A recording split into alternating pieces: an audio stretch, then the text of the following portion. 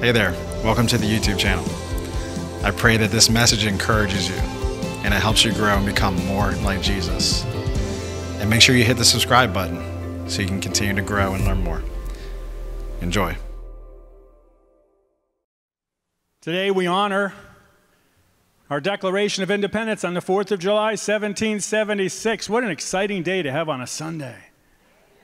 Amen. And I get the blessing of being able to share my heart with you today.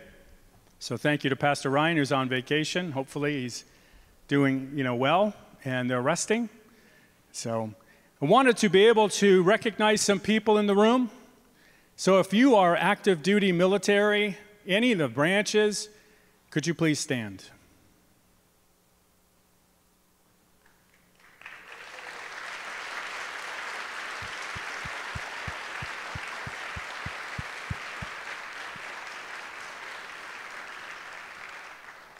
Second group, keep standing. The second group is any veteran that has ever served in any armed forces in your life. Could you please stand? Amen.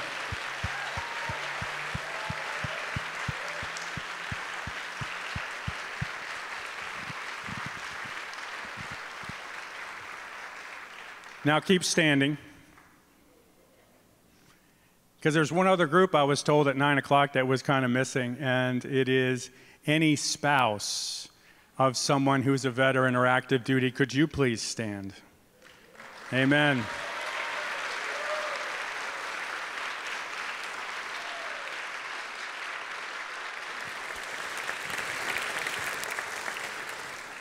Amen. You may be seated. Praise the Lord. Who are you?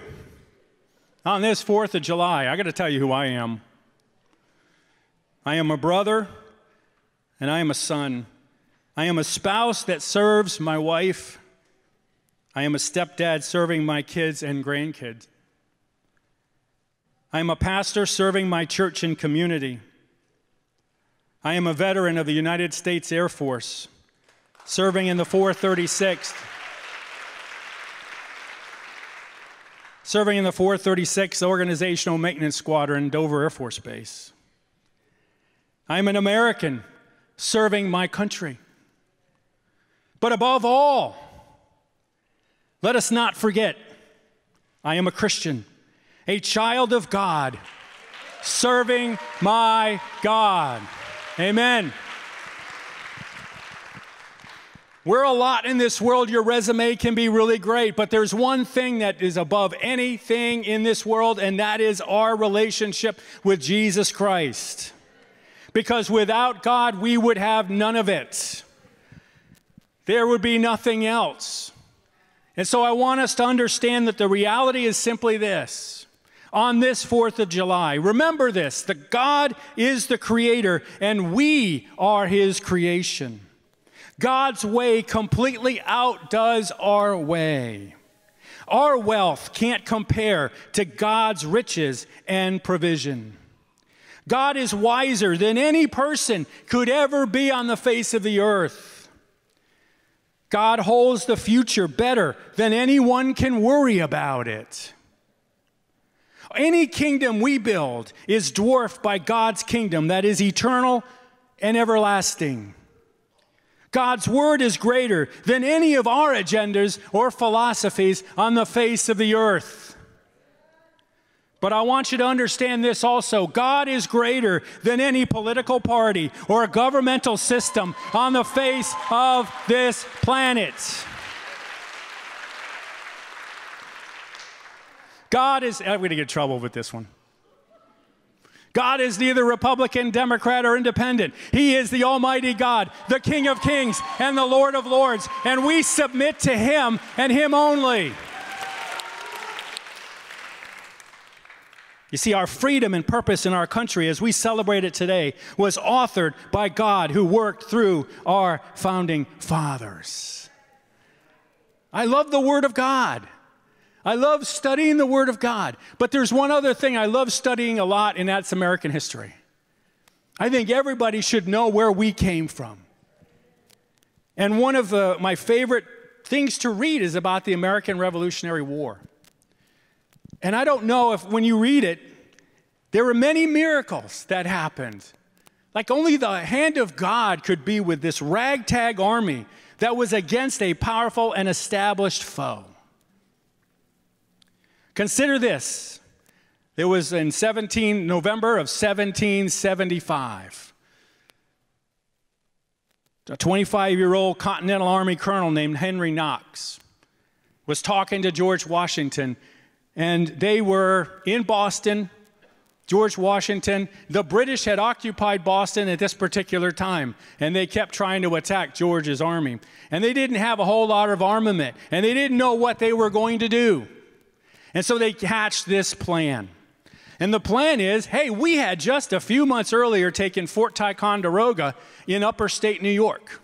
Anybody from New York in the upper state there in Fort Ticonderoga? And they took all of their mortars, their cannons, their howitzers, every bit of them. And they said, you know what? We can get them to Boston.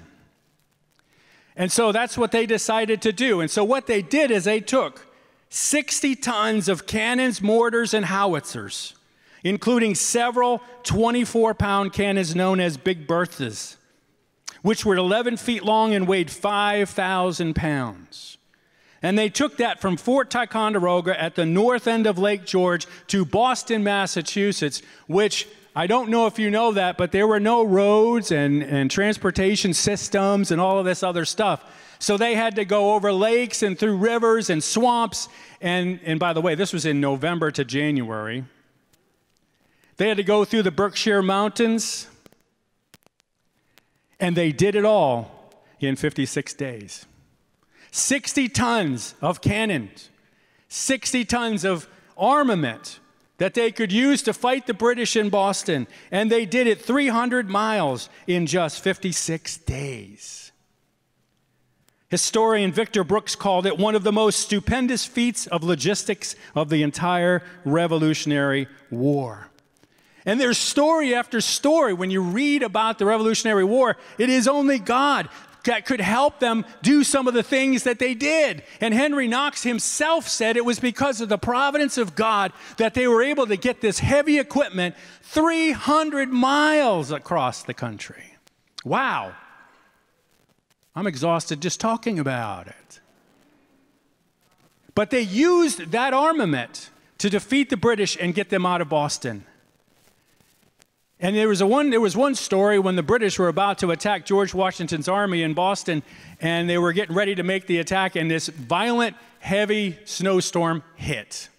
It's almost as if the hand of God came down and said, nope, you're not going to come against my people. That's what we're talking about. Our nation birthed in a miracle through a ragtag army. And when we look at the founding fathers, there are several things that they have said about the founding of our country.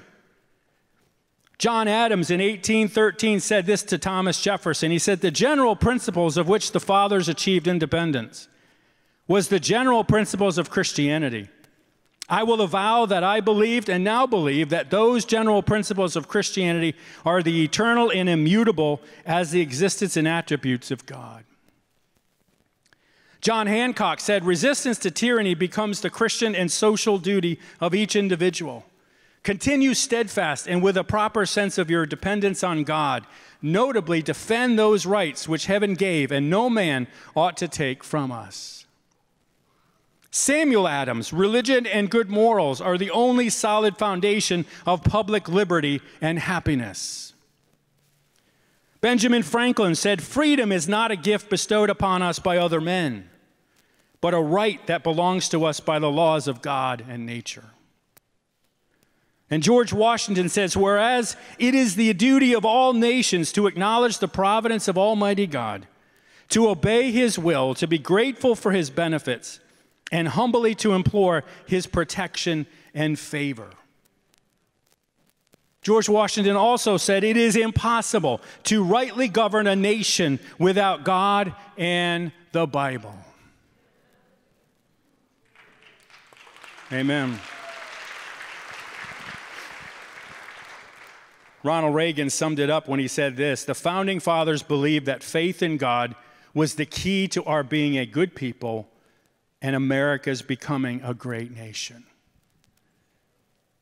Folks, I got to tell you something. And I know there are many people that are online right now just watching this, but I want to proclaim something to you today.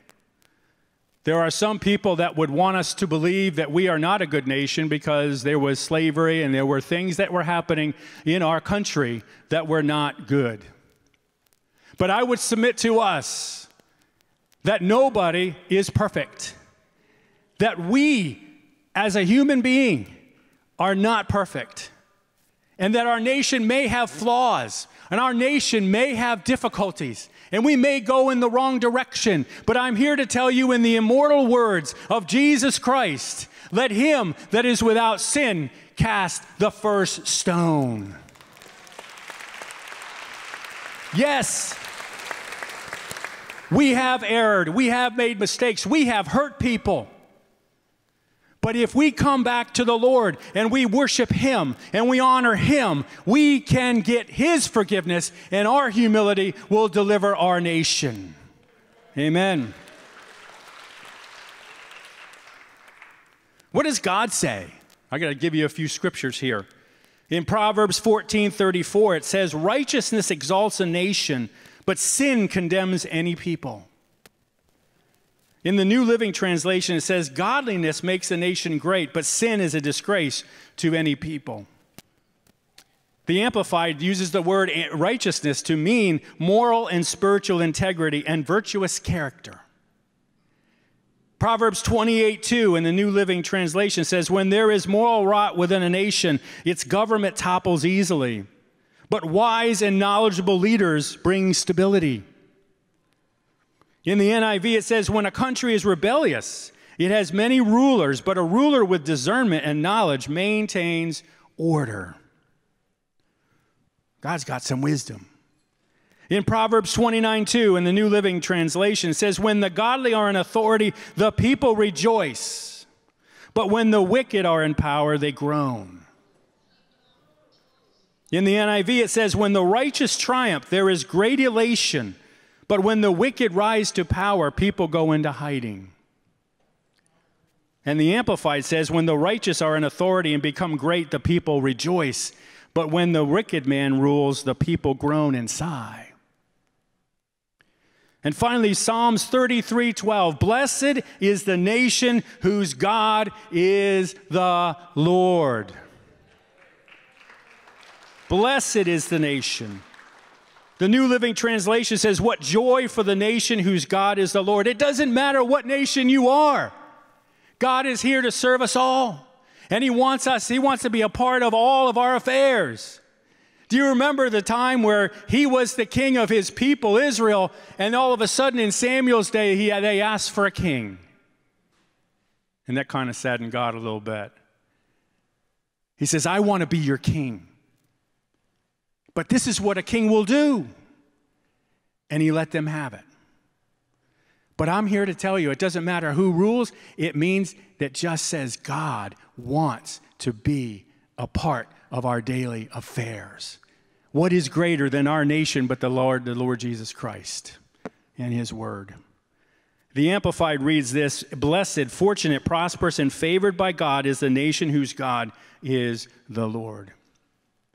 And in 2 Chronicles chapter 7, one of the greatest scriptures, and this one came out of the dedication of the temple. You remember Solomon built the temple of God, and the glory of the Lord came down, and there was a great celebration, even to the point of offering a sacrifice of 22,000 head of cattle and 120,000 sheep and goats. This was quite the party. It was huge. God in all his glory came down. They sacrificed for him. And then everybody just celebrated, and then they all went home. And God appeared to Solomon. And part of what he said was this, if my people who are called by my name will humble themselves and pray and seek my face and turn from their wicked ways, then I will hear from heaven and I will forgive their sin and will heal their land. He promised to do that. And he basically was saying, hey, I know that you guys may go in the wrong direction, but if you turn, I am there for you. And part of what he said in 2 Chronicles 7 is, but if you turn away and forsake the decrees and commands I have given you, and go off to serve other gods and worship them, then I will uproot Israel from my land, which I will give them, and will reject this temple I have consecrated for my name. I will make it a byword and an object of ridicule among all peoples. So what God is doing is he is simply saying, I am the God of the universe, and I want to be your leader. I want to be the one that leads and guides you into anything that you're going to lead and guide in this nation or any nation. And this did apply to the nation of Israel. But can we all say that God wants to be the God of the United States of America? And that's what we celebrate today on the 4th of July. Not just our independence, but we celebrate the God who gave us that independence and who can give it to us again and again. Amen. So I want to shout 2 points from the rooftops. Sometimes I wish I could take these 2 points and we really had fun with it at 9 o'clock. But I would love every single person to hear what I'm about to say. Because I think it's the key to our success, the key to saving our nation. You know that there's much going on, right? Is anybody not familiar with what's happening in our world? Is anybody not familiar with what's happening in our country? But God is still the same God, right? So the first thing I want to shout from the rooftops and proclaim to us today simply is this: we have to be anchored to a single standard, which is His Word. We have to be anchored to a single standard. You see, it is a standard that never changes. God's Word, heaven and earth will pass away, but the Word of God will endure forever. It will never pass away. And because it's a standard that never changes, it moors us to a God that never changes. Because God is the same yesterday, today, and forever. He does not change like the shifting shadows. He is steady. But here's the problem. There are so many voices and philosophies and changing views and progressive thoughts and worldly ideas and personal agendas that are permeating our nation. And if we are not moored, folks, listen to me carefully. If you are not moored to a standard, anything can be a distraction for us and take us away from our devotion to God and His Word. The only thing that I want to say here is do not let God's Word be diluted by anything this world will present to you. But we stand on it, and we stand on the grace of Jesus Christ. We stand on what God means in our nation. We want to stand on one standard alone. Has anybody ever heard of the Overton window? There was very few people that were in the 9 o'clock. I don't even see any hands here. The Overton window was a concept that was created by James Overton, and what he saw is if you take a window and just pretend that there's a window right here, okay?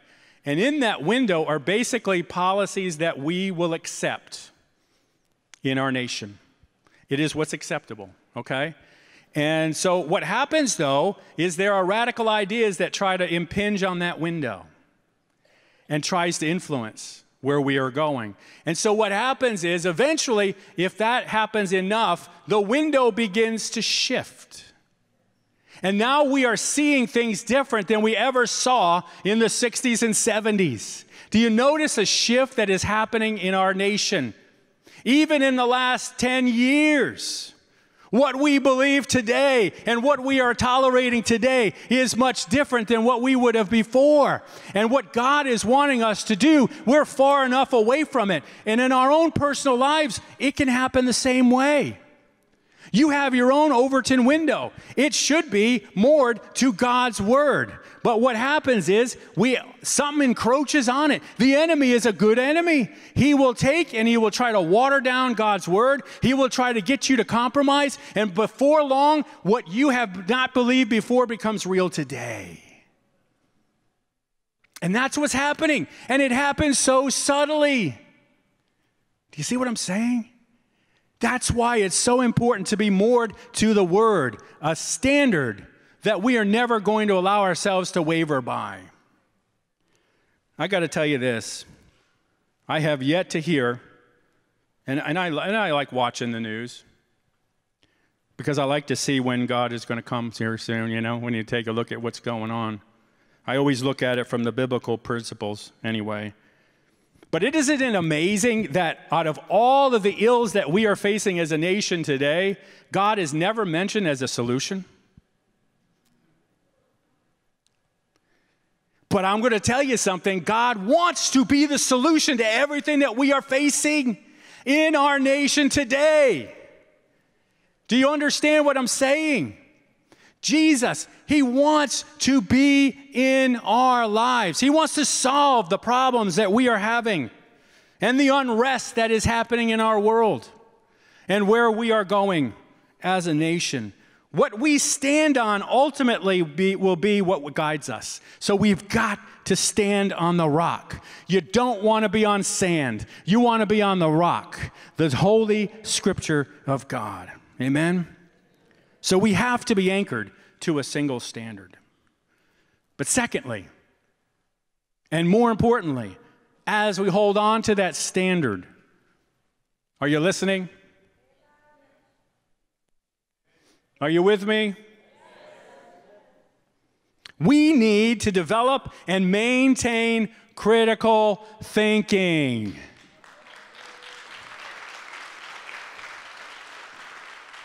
When we have that word as a standard, we have got to develop something in our brains that says, wait a minute, what am I hearing? We can't afford to believe everything we hear. We can't afford to live our lives by shifting standards. We are the church of Jesus Christ. He gave us a standard. We are not going to abandon that standard, and I am not going to abandon that in my nation here today. Don't believe everything that you hear, and that's what happens in our Overton shift. It's like all of a sudden we're okay, and then we hear something from some news network or from social media or something that, well, yeah, you're right. Yeah, why is that? And we believe it hook, line, and sinker. It is time that we stand on the word and we critically think about things we are asked to believe. Do not believe everything that comes out the news networks. Don't believe everything that comes in social media. And don't believe everything that Google says.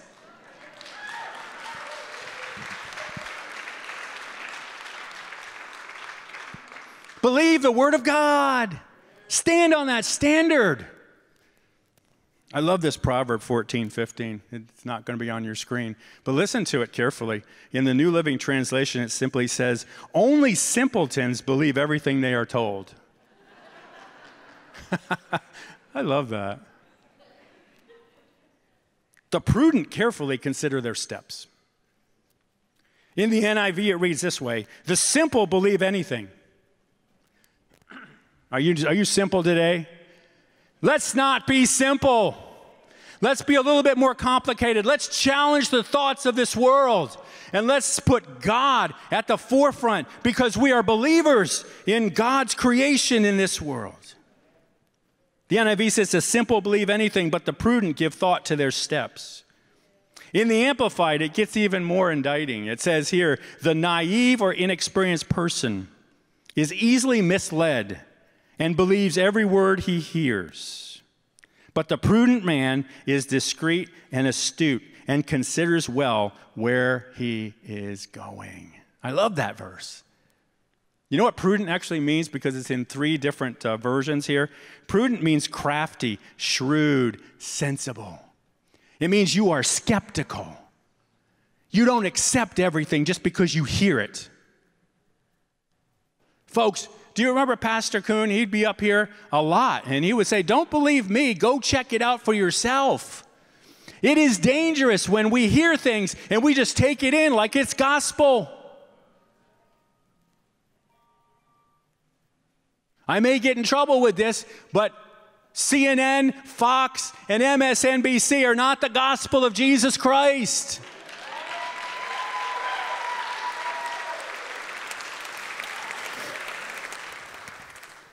Weigh everything that you hear, because our nation is dependent on it. It is shifting. It is moving. It is moving radically. And we need to return back. If my people who are called by my name will humble themselves and pray, we've got to believe that. He will forgive our sins and heal our lands.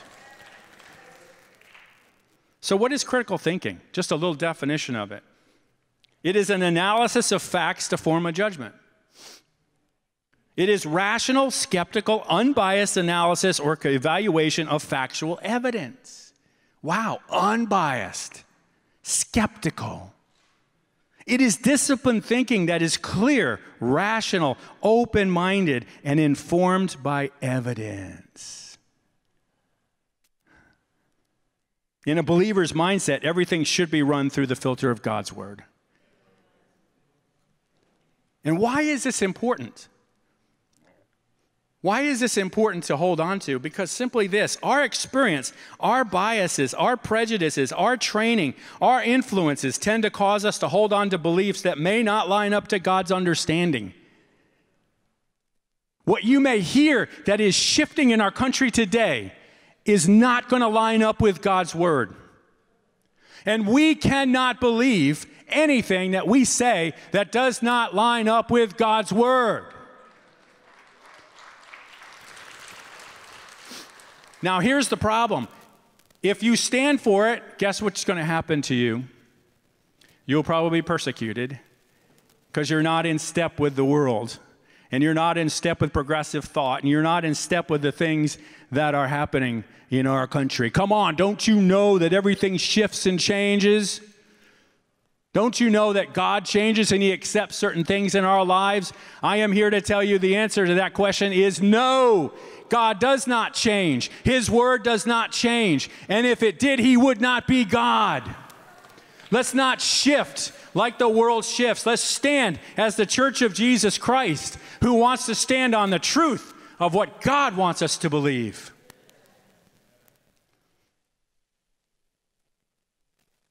Did you know that mistake was made? Do you remember way back when the Israelites were in Egypt and they were in bondage and they cried out and God brought Moses to the arena? I've shared this story. To me, it's one of the most powerful stories and the saddest stories of Scripture. And so God leads them out with power and anointing. He parted the Red Sea. Does anybody here know what that looks like? And to have his whole nation go through dry land, what he had to do to get there. And then he leads them through the wilderness, and he even cared enough about them not to bring them a short route because the Philistines would probably defeat them. God knew what they were doing, what he was doing. And then he came to the promised land. They came to the promised land, a land that God was about to give them. He did not lead them for nothing. He brought them to a gift. He brought them to a land that they were going to prosper forever and ever. Come on, church. And then 12 spies went in the land. I figured one from each network.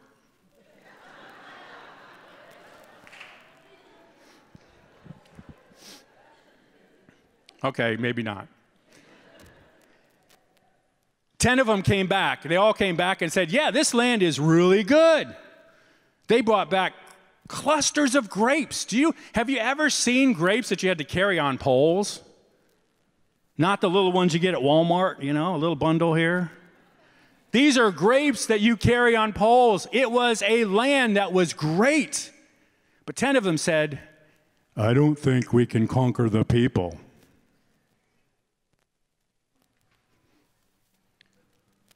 And they took their cell phones and they put it on Facebook and on Twitter. They spread the word. Now, you know I'm joking, right? I don't think that would happen back then. But listen, the one thing that they did have is they were all close together. They were together as a nation. And when you tell a story or you give a news report, it gets distorted by the time it gets to the third and fourth person. And you know what that concept is like, right? But here's the sad part. 10 spies, 10 people convinced the entire nation that it was not good to go into the promised land, that God himself had brought them to. They were absent the critical thinking that was needed. Nobody ever said, well, Joshua and Caleb did, because they tried to correct it. There was 2 spies that actually said, no, we can do this. Our God can lead us through. But they listened to the 10. They failed to critically think things through. Folks, if God brings you somewhere, I think he wants us to occupy it. Amen? If he brought us to the United States of America on July 4th, 1776, and people fought for the freedom that we have today, I think God wants us to keep it and not to listen to the 10 spies. Wow. My message is simply this, just in summing. We've got to stand on a word. We've got to stand on God's word as our primary guide through the last days, whatever is going to happen. And I'm not saying that all of a sudden we're going to become a godly nation, but we as a church have an obligation to pray that through and to live a righteous life and to be the type of people that will critically think things through and will not be tossed and, all over the place by every wind of doctrine. I just want to close with this statement. On this 4th of July, we can celebrate America's independence, but also we need to celebrate our divine dependence on God. Amen?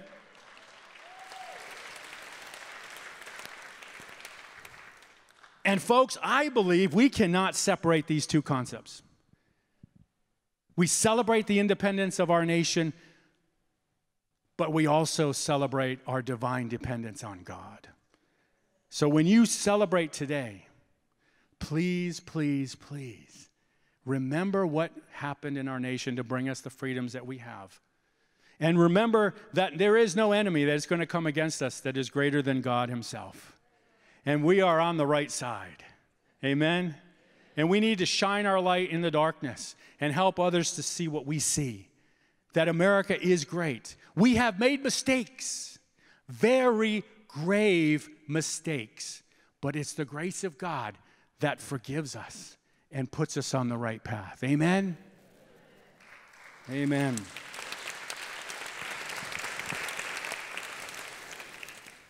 I just want to read Psalm 33 as we close.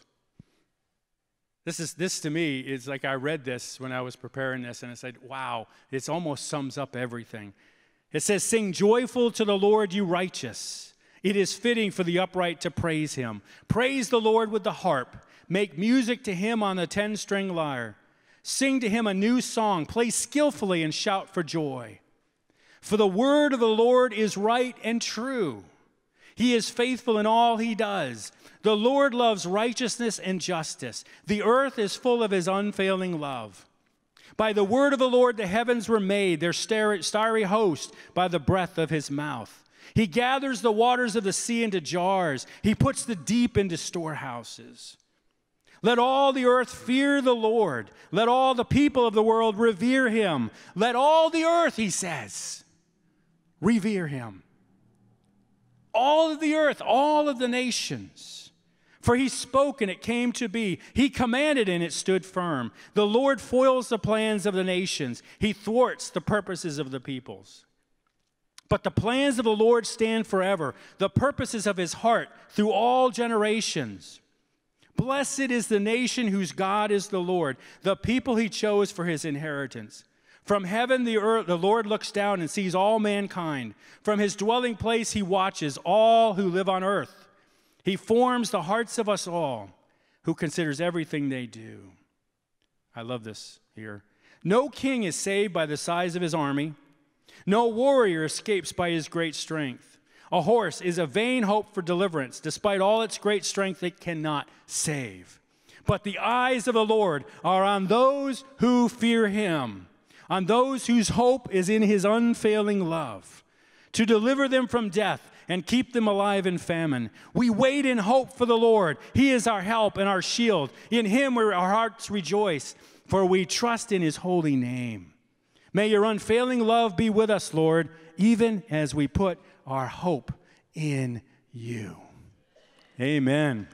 Amen.